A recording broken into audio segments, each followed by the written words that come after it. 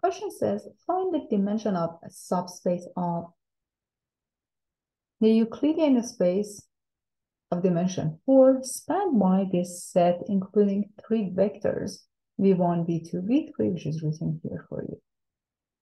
So are we going to just quickly say that, hey, the dimension of that subspace is 3?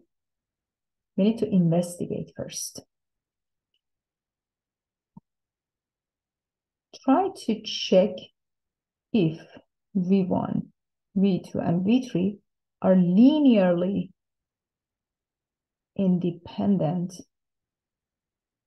or not. So just look at these elements. Here you have -5, 4, 9, and 2. And here you have -1, 2, 5, 0, 3, 0, 1, and -2. Just try to investigate this. Without applying any techniques, just looking at these elements, trying to investigate. If we multiply v1 by 2 and subtract v2 from it, we get v3, the third vector. 2 times -1, 2 times 2, 2 times 5, and 2 times 0, minus 3, 0, 1, and -2, just basic algebra. It gives you -5,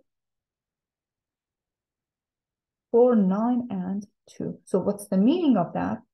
So v3 is linearly dependent on v1 and v2.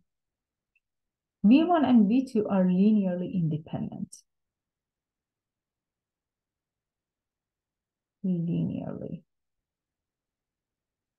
independent, and any other vector can be written as the linear combination of v1 and v2.